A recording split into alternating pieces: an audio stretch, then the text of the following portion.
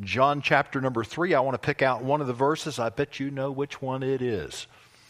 So the 16th verse. For God so loved the world that he gave his only begotten Son, that whosoever believeth in him should not perish, but have everlasting life. Oh, dear Heavenly Father, thank you for this powerful truth. I pray, Lord, that you would deliver us from the familiarity of it.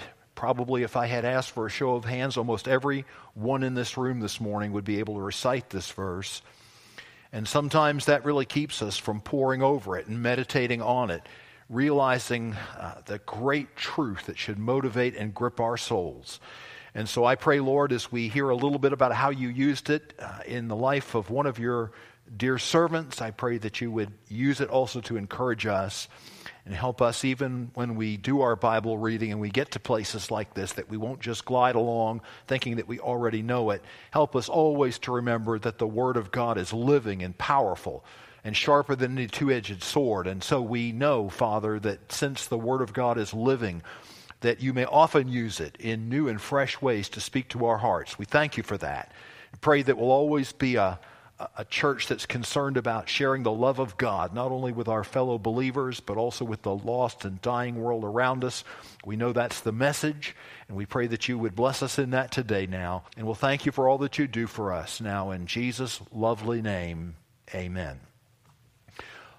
Life-changing verses of the Bible. We continue with that series, and we have taken a little bit of time away now from such a rich place, England, during the 19th century. So many people we were able to look into and see how God's Word dramatically affected their lives. To turn our attention to America and ask, I think, an obvious question, was God doing lots of things in America during that time? And the answer, of course, is yes. So last week we had the opportunity to talk about Fanny Crosby, America's most well-known hymn writer. And this morning we are going to talk about America's most well-known evangelist, certainly from that time. His name is DL Moody. Before the lifetime of DL Moody is done, it is estimated that he will have preached to 100 million people in America and Europe and seen some 750,000, some people say 1 million, trust Jesus Christ as personal Savior. So since we're talking this morning about an evangelist, how fitting that the verse that the Lord seemed to use so powerfully in his life was John 3:16. That is the verse, and we'll work our way to that as we tell a little bit of the story of his life. Dwight Lyman Moody was born on February 5, 1837, into the home, watch this, of a Unitarian bricklayer in Northfield, Massachusetts. His father died before he reached the age of 4. And so Moody never attained more than what we would regard today as a 5th grade education. When he was 17, he moved to Boston. He moved to Boston to sell shoes. His uncle there, last name of Holton, agreed to give him a job in his shoe store as long as Moody would make a similar agreement, and that is, Moody would agree, as a 17-year-old young man who wasn't attending church, to come to his uncle's church in Boston, and the name of the church was the Mount Vernon Congregational Church. Congregational, Unitarian. In those days, a lot of difference. So it was a new experience for Moody because if you think about this, even you know a little bit about the Unitarian Church, they really don't teach the full deity of Jesus Christ and certainly do not emphasize the need for personal salvation. When Moody got to the Mount Vernon Congregational Church, they did all of those things, so it was a new experience for him. But in spite of the newness of the experience, there was a man there by the name of Edward Kimball. You've heard this story before. His Sunday school teacher, who won him to Christ on April 21, 1855. He was 18 years old. I've told the story before, but I'll summarize it just briefly this morning. You know how Moody had agreed to go to the church because I had just told you this. And so he arrives there, and you know how it is when you're in a place that's unfamiliar, even as a Christian, if you attend or visit another church when you're away on vacation, something of that nature, you're always just a little ill at ease. You don't quite know what the surroundings are. And lots of times other people can tell that too. They're just kind of some obvious signs. So Moody goes to the Sunday school class to which he's been directed. It turns out that the teacher is this man, Edward Kimball. So like a lot of Sunday school classes, Kimball gets up to teach the Sunday school class. He's in front of the class. And actually, the lesson that morning was from the book of John, the Gospel according to John. Well, Moody sees right away, as do the other boys in the class, that he doesn't quite know how to find that place in the Bible. So after he sort of looks at the boys to kind of get them to realize, don't make him feel ill at ease by looking, he walks down from the rostrum and hands his Bible to Moody and takes Moody's Bible back to the rostrum. It's a small act, isn't it? But years later, Moody said he never forgot what Kimball did that day. Well, by and by, Kimball developed a burden. He wanted to find a way to reach Moody for Jesus Christ. And the Lord was burdening him to do this. And so one day he felt led to do this. He set out to have an opportunity to witness to the young Moody. He went to the shoe store, and as he was walking along the street, have you ever had this battle? Seeing as how we were talking about visitation in the Sunday school classes this morning, if you've been on this, you're going to have this battle, I'll tell you, and it won't go away. He's on his way. Kimball is on his way to witness to Moody, and all of a sudden he starts thinking to himself, is this really a good idea? Am I going to go to his place of work and run the risk of embarrassing him in front of perhaps other people in the store? Same thing you think about maybe when you're ready to give a tract to somebody. Is it an opportune time? And he actually, with all of this going on in his mind, he walked past the shoe store.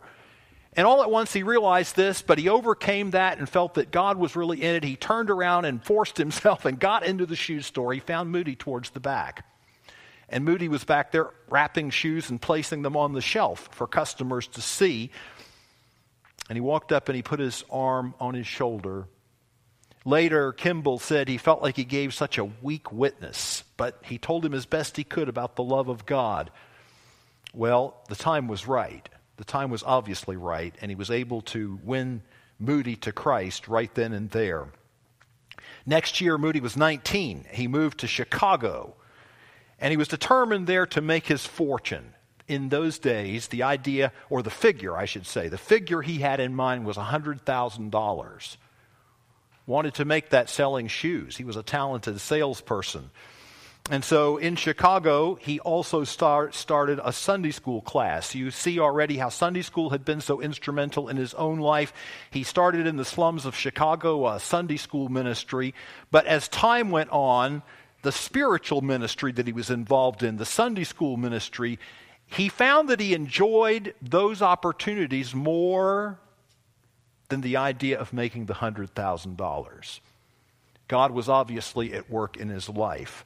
Do you know that by the time he was 23 years old, he had 1,500 people attending that Sunday school class?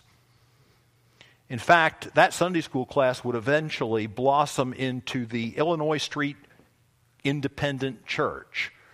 The Illinois Street Independent Church would eventually become the Moody Memorial Church. Not so named during his lifetime, but that's the church it would later become. And by the year 1861, Moody, feeling so impelled by God towards spiritual service, left business entirely.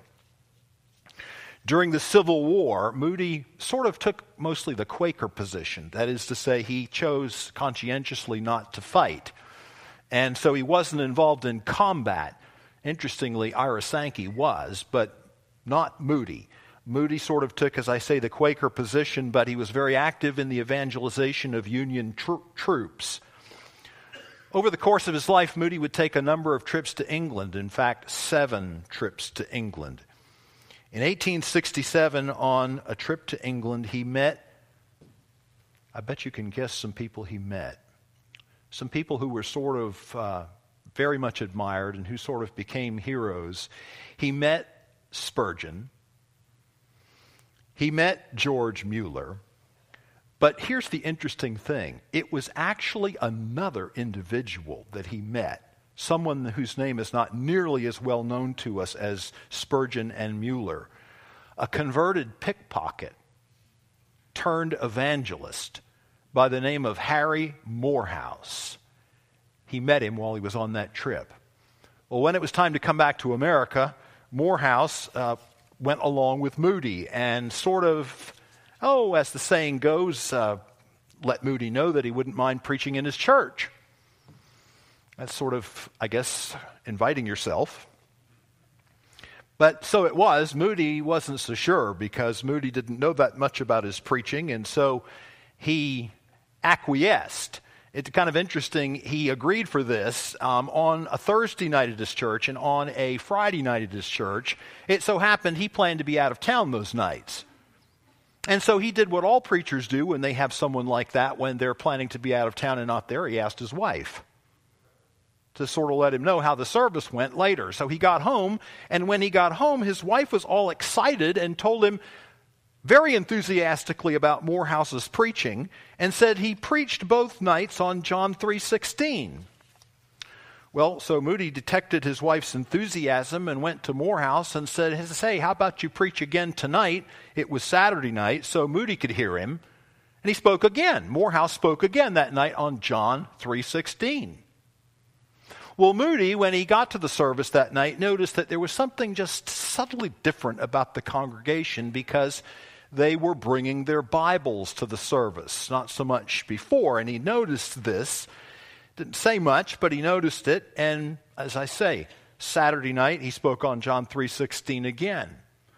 Moody was impressed enough that he said, why don't you stay and preach tomorrow on Sunday? In fact, he said, why don't you stay and preach on through Thursday of the following week? So on Sunday, Morehouse came to preach. He preached on John 3:16. Monday night, he preached on John 3:16. Tuesday night, he preached on John 3:16. Wednesday night, he preached on John 3:16. He got to Thursday night, and finally he got up before the congregation, and he said, I'm really sorry. He said, I've been looking for another text, but he said, I just can't find anything that's better than the old one. And he preached on John 3:16 again. After the message was over, Morehouse had the opportunity to speak briefly privately, I should say, with Moody.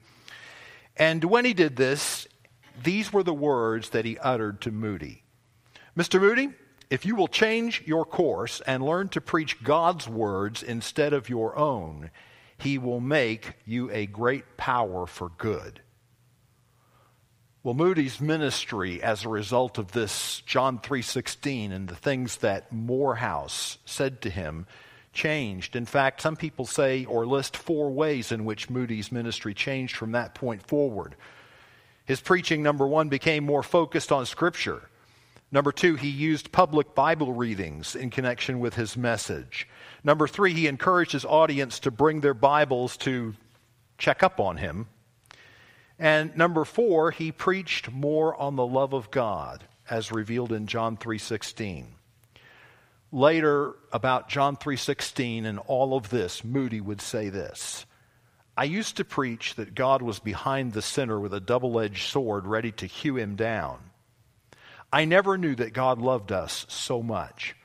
I took up that word love, and I do not know how many weeks I spent in studying the passages in which it occurs till at last I could not help loving people. This heart of mine began to thaw out, and I could not hold back the tears. And I want you to listen to this next sentence. If outsiders could find that people in them loved them when they came, the churches would soon be filled. Boy, that's powerful and convicting. And so entered John 3:16 into the life of Moody.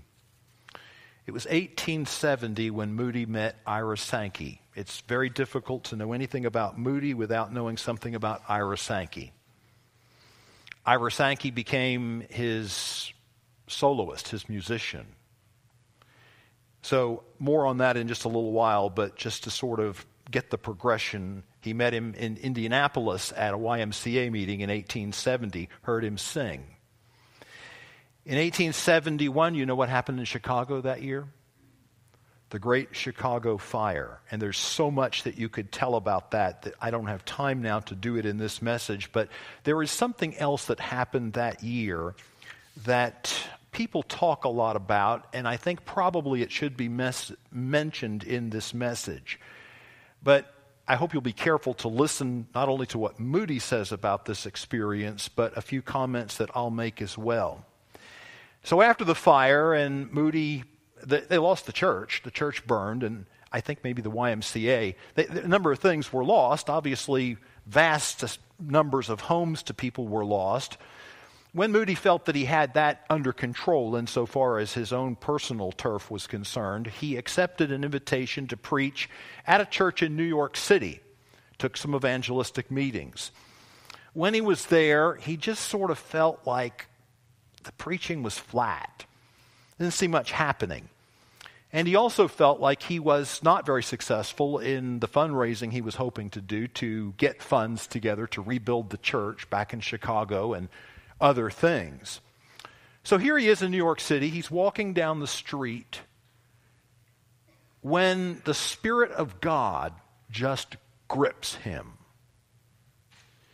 Here's what Moody has to say about this experience. He says later of it, "Oh, what a day. I cannot describe it. I seldom refer to it." That's interesting. I seldom refer to it. It is almost too sacred an experience to name. I can only say that God revealed himself unto me, and I had such an experience of his love. Then we're kind of back to the John 3:16 thing again. I had such an experience of his love that I had to ask him to stay his hand. Well, there are lots and lots of people who try to use this experience with the Holy Spirit to kind of promote their take on things. But it's very interesting. See, Moody would never tolerate, knowingly, he would not allow tongue speaking in his meetings. So Moody was really never of what we tend to think about as the charismatic persuasion. What I'm going to tell you about this is I think what Moody says is exactly what we need to heed. He calls it almost too private, almost too sacred an experience really to talk about. And when he did talk about it, it was seldom and little. In the light of Moody's reticence to speak of it and his own subsequent unwillingness to allow tongue speaking and other charismatic excesses in his meetings, I think it's probably best to leave this experience just as Moody did.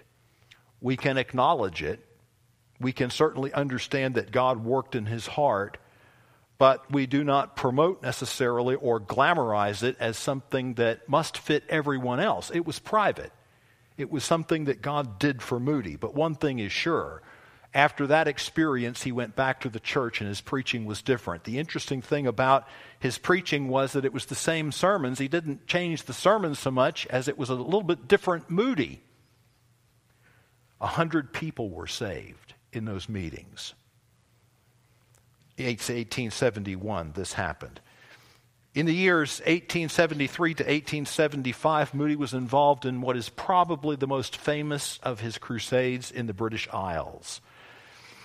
It was there on that crusade that he met another individual by the name of Henry Varley. Some people will know this story. If you don't know the story, you'll know what it's about. Henry Varley is actually the man who made this statement to Moody. Later said he didn't remember making it. Moody never forgot it. Here, to the best of our ability to capture what that statement was, because it's kind of been quoted and paraphrased in many different ways, here it is. Varley said to Moody, "The world has yet to see what God can do with and for and through and in a man who is fully and wholly consecrated to him." As I say later, Varley didn't remember making the statement to Moody, but Moody was so impressed by it, he never forgot it. Well, obviously, when Moody came back, thousands of people were saved during those meetings in the British Isles. So when Moody returned to America, he was not only an evangelist, but he was an internationally known evangelist. A great deal of fame followed him at that point. But you know something, the interesting thing about it is Moody took it all exactly as he should have taken it, with humility. He made this statement, "I know perfectly well that wherever I go and preach, there are many better preachers than I am. All that I can say about it is that the Lord uses me." There were 7 trips, as I told you, to Great Britain in all, but in another one of them, in the year 1883, he was holding meetings at Cambridge. It was at those meetings in Cambridge that the famous Cambridge 7 that I talked about in the message on Hudson Taylor committed themselves to go to China as obviously foreign missionaries and serve under Hudson Taylor. In the year 1880, so taking us back just a couple of years, Moody started summer Bible conferences. So lots of people know about these Bible conferences. Moody started summer Bible conferences in Northfield, and out of one of those arose the student volunteer movement. The student volunteer movement was started by 100 college students who pledged when they were finished college to serve God in foreign missions. You begin to see how some of these things that we've looked at are all coalescing and how God is at work in amazing, amazing ways. Moody was always what you might call a discipler. That is to say, he was always realizing the need for Christian workers, always the need for people to be involved in the work. And so in 1879, he started the Northfield Seminary for Girls, and in 1881, the Mount Hermon School for Boys. And in 1886, listen to the name of the next one. This is about 10 miles long. In 1886, he started the Bible Work Institute of the Chicago Evangelization Society. How'd you like to tell people that's where he went to school? They'd need half an hour to get the name out. But the important thing about that is the year is 1886. Moody died in the year is 1886. Moody died in 1899. And shortly before his death, this school, whose name seems so long and so bulky, was renamed Moody Bible Institute. Moody also had a coal portage association. Spurgeon did too. You know, with the Coal Portage Association, what that was, and Moody called them this, people went around to sell to others low-cost Bibles and gospel literature in an effort to take the gospel to people. Moody called them gospel wagons. The wagon, of course, was drawn by the horse. They didn't have the vehicles like we have today. And so Moody called them gospel wagons. Well, what's really interesting about the Coal Portage Association that Moody started is that it was later became Moody Bible Institute. Not Moody Bible Institute, the Moody Press. Moody died in 1899 where he was born, in Northfield, Massachusetts. But not before he left us with another one of his powerful sayings. So listen to this. Moody said this: "Someday you will read in the papers that DL Moody of East Northfield is dead. Don't you believe a word of it. At that moment, I shall be more alive than I am right now. I shall have gone up higher. That is, out of this old clay tenement into a house that is immortal, a body that death cannot touch, that sin cannot taint, a body fashioned like unto his glorious body. I was born of the flesh in 1837. I was born of the Spirit in 1856. That which is born of the flesh may die. That which is born of the Spirit will live forever." Wow. I'm with him. Are you? Well, we sort of need to think a little bit about what lessons we might draw from the life of Moody. And it's really frustrating, folks, because, there are so many different directions that you can go with these types of things. And the only thing I really need to do is to try to be sensitive to the Holy Spirit and sense the lessons that He wants me to talk about. And the thing that just seemed to keep leaping out at me and leaping out at me and leaping out at me is just how much overlap there is, how many common threads, how many elements that seem to dovetail between the story of Moody and Spurgeon. Well, lots of things are different, but there are lots of things that are so interestingly and strikingly similar. So I want to talk about two things that are not new, but seem very important. It seems maybe as if that as we consider these two men only 2 weeks apart, because last week we had Fanny Crosby, but the week before was Spurgeon. It seems as if maybe God wants, as we consider these two people only 2 weeks apart, almost as if God wants to put an exclamation point at the end of some of the things that we talked about before. So two things I want to talk about for a few moments. One of them is, first, I think, again, we have to be very careful that we do not use the exception to disprove the rule. You see, Moody was, like Spurgeon, untrained. It's one of the reasons that I mentioned to you earlier in the message that he really attained nothing more than a 5th grade education. One writer in his account of DL Moody has this to say, and this is all true, it's just this is an interesting way to render it. It has a little story embedded in it. But he says, Moody was uneducated. His pronunciation was atrocious. One listener commented that Moody was the only person who could pronounce the name Nebuchadnezzar in 2 syllables. And his vocabulary was limited. So he never pretended to be a great Bible scholar or theologian. Spurgeon didn't have the opportunity for formal seminary. Moody didn't have the opportunity for formal seminary. He was untrained, really.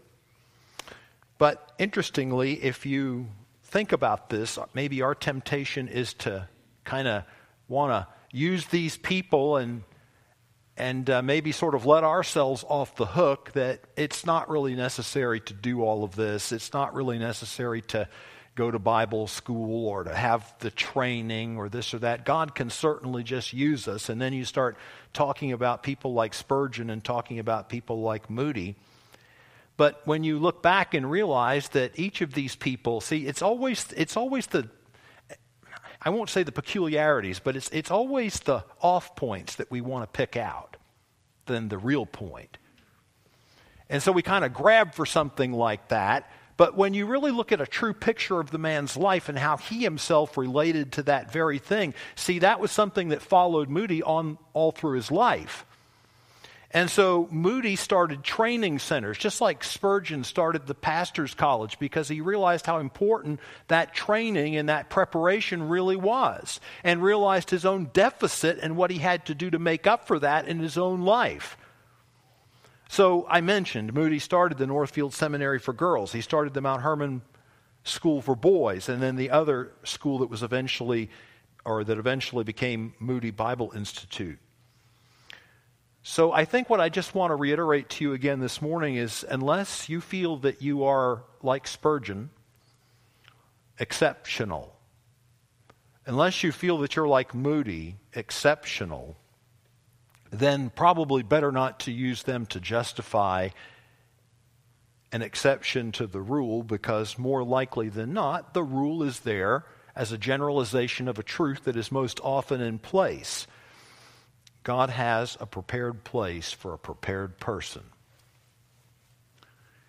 And it's so important that we realize that the Lord will bless us. It's worth our time. It's worth our trouble.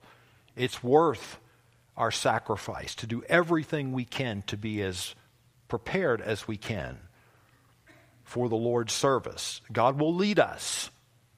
God will show us exactly what He has for us. Secondly, there is another lesson in what I would like to refer to as the romance of Christian service. This one I think you'll find pretty attractive when you hear about it. Because you see, Moody was led to Christ not by a preacher. So what are you thinking about this today? You're thinking about this message today, you're thinking about, well, he just told me I'm not a Spurgeon. He just told me I'm not a Moody, so there's nothing I can do. Well, wait a minute. Who led Moody to Christ? Edward Kimball. Was Edward Kimball a seminarian? No. Was Edward Kimball a preacher? No. Was Edward Kimball a teacher in a school? No, he was a layman. Just like you. Just like somebody out there today who felt the burden of God to serve in his local church and was a Sunday school teacher. Took serious the responsibility that he had in that Sunday school class, that group of boys who came in that class were a stewardship, were given to him in ministry, and felt the importance of being certain that each of them, this was sort of Kimball's tack. He wanted to be sure that he personally spoke to each of them in an effort to be certain that they knew Jesus Christ as personal Savior. Well, where does this overlap with Spurgeon? Was it a preacher that led Spurgeon to Christ? No. In fact, on that snowy day in 1850, on January 6th, the preacher couldn't make it. You know, as I was thinking a little bit about this sermon, it's interesting the things that come to you. I got to thinking, I wonder what that preacher thought later. I mean, we really don't know very much about that. At the time, the layman that agreed to stand up and say something because he felt like, well, the 12 or 15 people who are here for the service this morning, they've made the trouble and the effort to come out and trudge through all the snow and the snowstorm and be in church on the first Sunday of the year. Surely someone should get up and say something that would give them something for their effort to come. And the man nervously agrees to do it. He had no opportunity to know this was going to happen ahead of time, and he has to stand up. You know, it's like they say, pray, preacher, die. He had to get up there and do something, and of the few people that were there agreed to do it. And I got to thinking about, you know, I'm sure the preacher couldn't make it that day. I'm sure he really couldn't. But we don't know the name of this layman who got up and gave the message that morning. This is kind of interesting. I was reading another account of it again last night. And one of the things that the writer was talking about was the fact that Spurgeon had the exceptional. He had such a memory that later he could almost tell you exactly what the guy said. And I was reading through this thing, and it cracked me up. It just was really interesting to see what the Lord burdened him to say and the way he expressed himself, and forgive me, but the lack of grammar and everything else in it but the time was right. It was God's day. It was God's day for Charles Spurgeon. And this layman, I'm sure afterwards, this guy figured it out. But you can't help but think about, wonder what the preacher thought. That, wow, maybe I should have made a little extra effort to get to the church that day. But you know, just as I said in the service on Spurgeon, it did not fall the privilege of his parents or his grandparents. He had a very godly heritage. Spurgeon was from a family of preachers, but it did not fall their privilege to lead the 15-year-old boy to Christ. It fell the privilege of a layman in a primitive Methodist church, not even a Baptist church.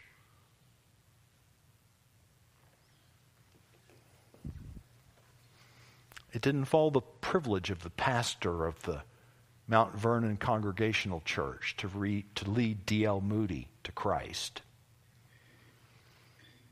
And I think one of the things that we have to come to in our lives and in our ministry is to recognize, God is in the business of using anybody who belongs to him as his child, who has a hunger and a thirst and a desire that wants to be used. This is a message for you today. Well, you know what? It's the old thing about throwing the pebble into the pond, because you just don't quite know where the rings of influence are going to end. What shore distant will they make themselves to? So you might sort of be interested in this.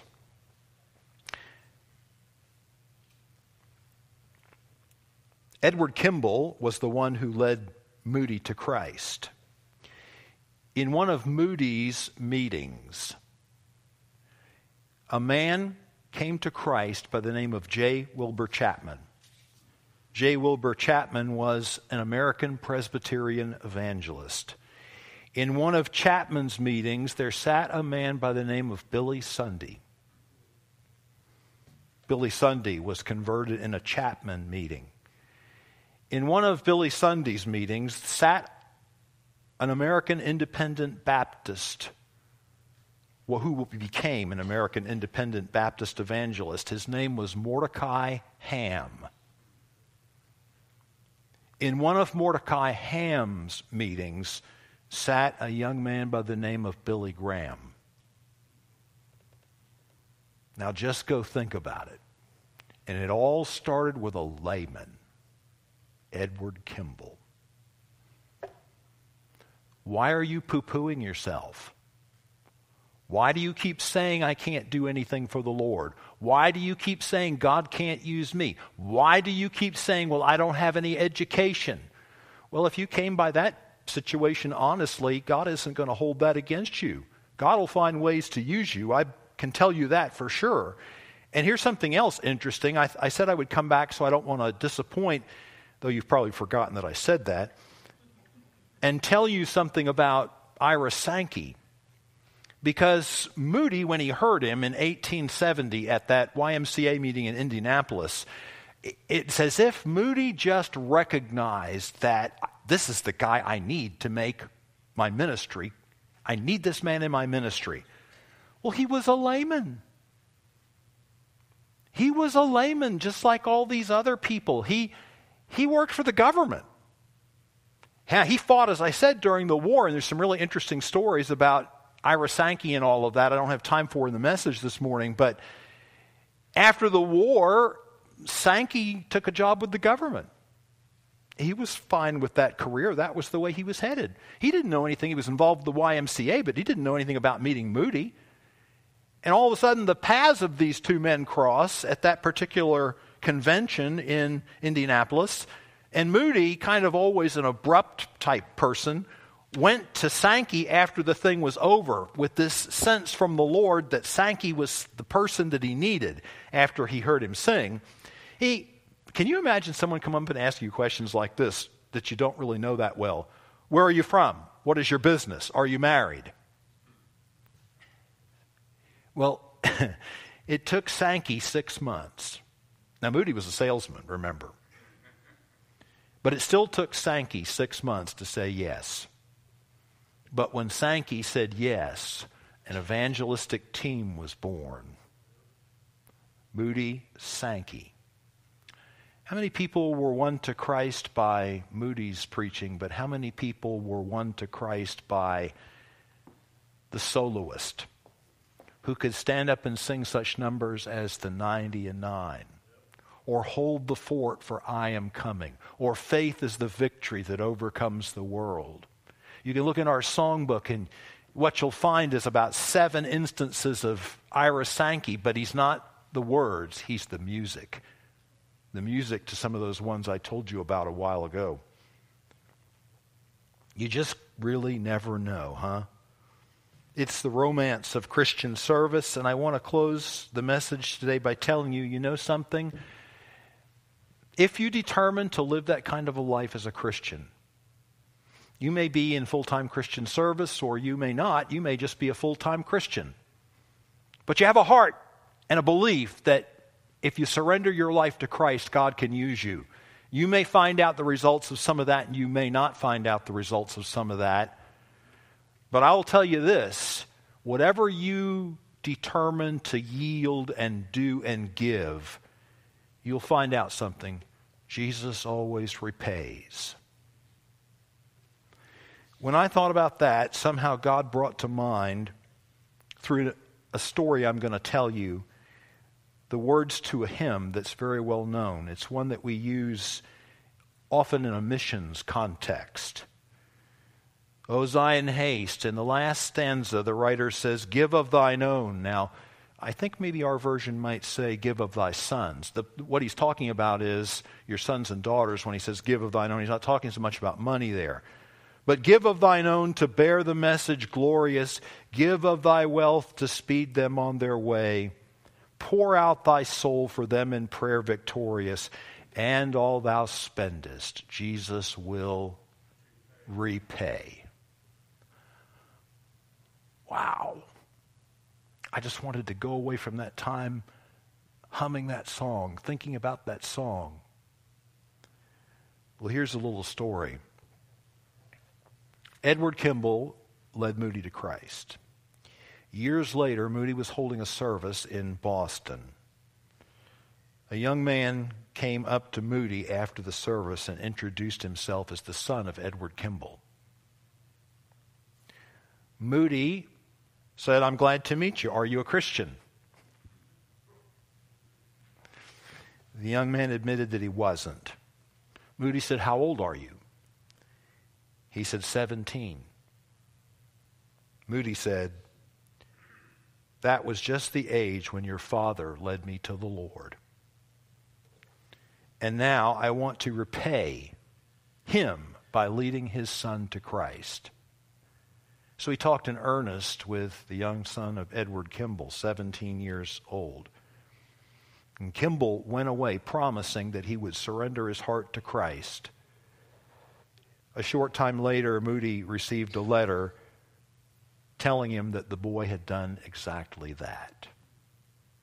The Sunday school teacher leads Moody to Christ. Moody leads the Sunday school teacher's son to Christ. I'm just telling you, and all thou spendest, Jesus will repay. You will never find a life that is fuller, more rich, than investing all that you have, regardless of where you are in life, regardless of how mean you may think, how little that is, how mediocre you might think your gifts are. You will never invest that without the best return you can find anywhere. Joy and peace, and as we heard about in our Sunday school class this morning, treasures laid up in heaven. Heavenly Father, thank you for your wonderful love. Thank you for the privilege.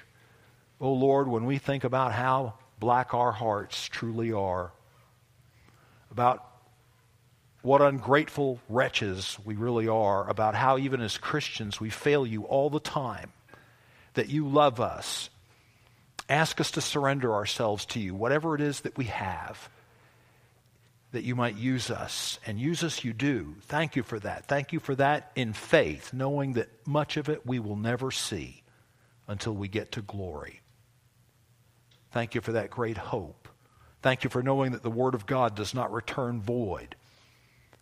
And I pray, Father, you would just give us a new zeal and a holy unction amongst us all and revive us to the thrill and prospect of using whatever it is that we have for Jesus Christ in the hopes that you may use us to see others come to Christ, others who may do exploits far beyond anything we are ever able to accomplish ourselves. However it is you choose to use us, we simply thank you for the privilege and pray that you will multiply, as you did the loaves and fishes, what simple gifts we give to you. I need this message of being encouraged to reinvest my time, talent, and treasure for Jesus Christ. I need to put away excuses. I need to quit belittling myself. I need to realize that whatever it is that I can give God, he can use. And I want to do that. I want to do that. I want to count. I want to be involved wherever and however God would have me be. Pray for me. That's my heart's yearning and prayer, and it just has sort of slipped in my life, but it's my burden. It's what I want to tell God as this service closes.